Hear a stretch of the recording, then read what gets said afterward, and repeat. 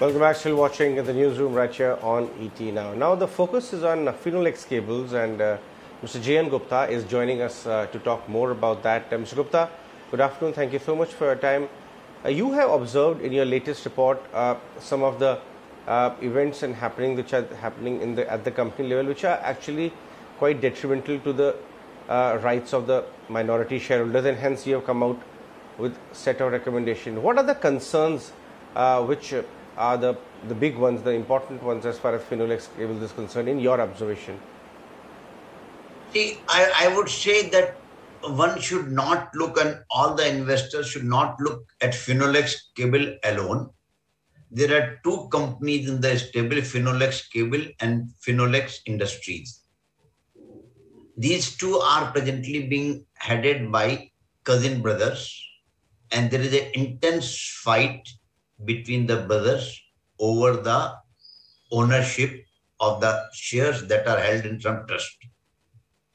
Now, as a result of which, both are at loggerheads, and the other one party votes against the other in the meetings.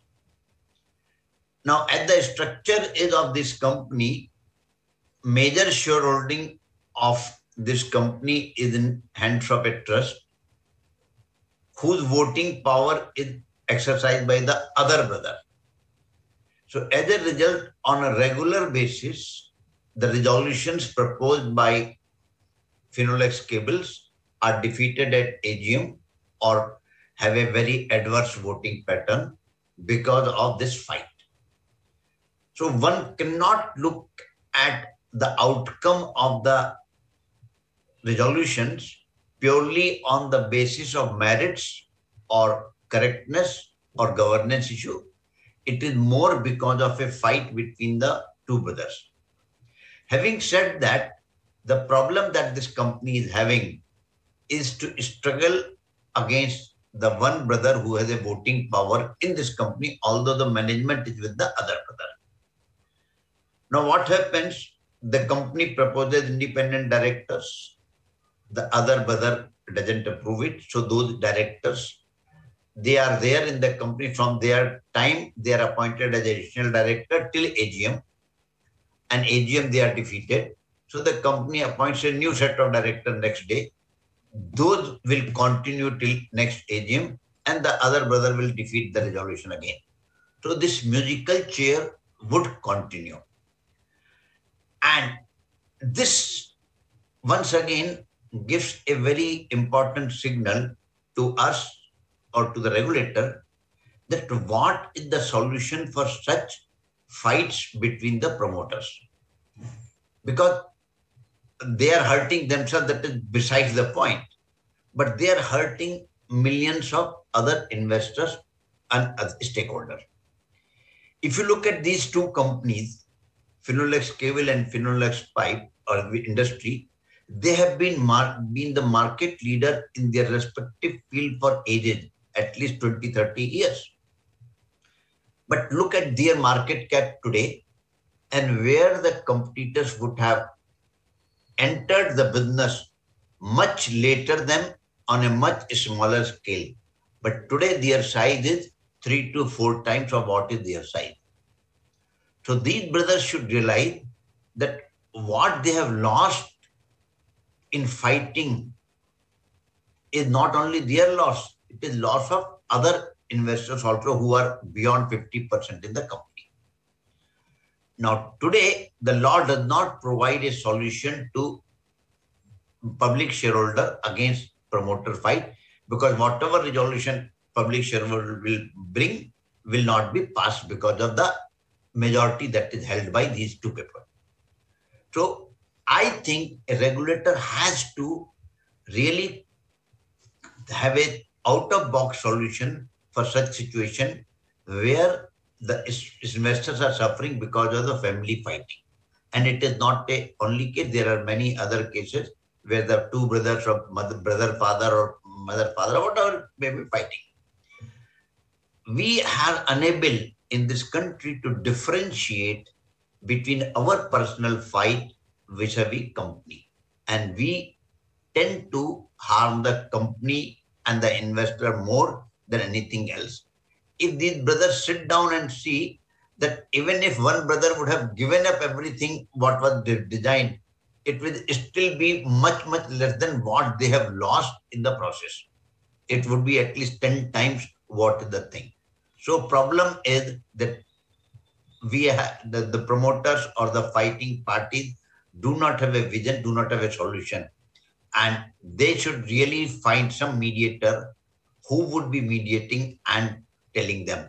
But I think if they watch this interview, they should understand and do the homework and back of the envelope calculation and see that who are the market leader in cable or who are the market leader in PVC pipe today and what is the market cap of those companies and what is their market cap. And they will come to tears and say, yes, we were wrong.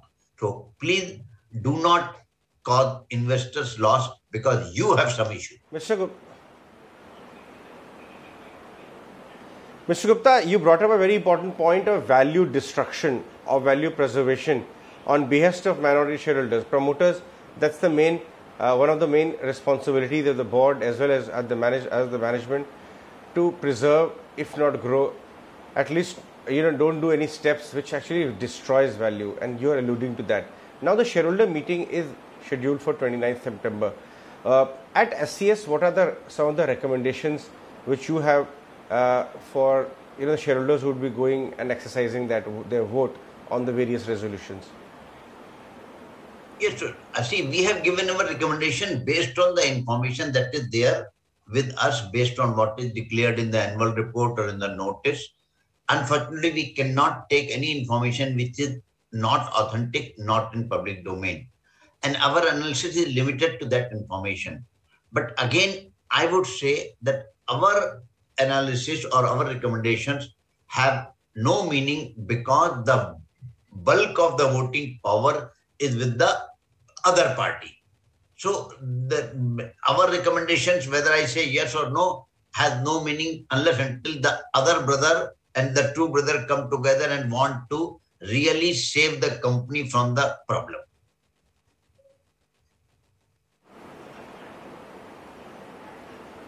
Right.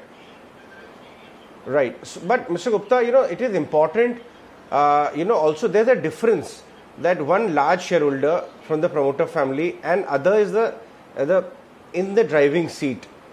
The steps taken by the active management or in the driving seat will have more influence on the way, valuation in the company is being run, is it not, versus the one which is sitting out? No, you are right and wrong both.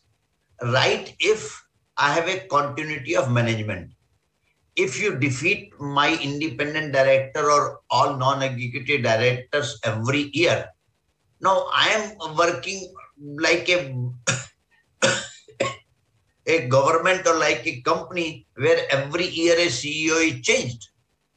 How do I have a continuity or how do I, because all my energy will be focused on saving myself and my position rather than saving the company or working for the growth of the company. The problem is not with the company per se. Problem is not with the technical ability or not anything else.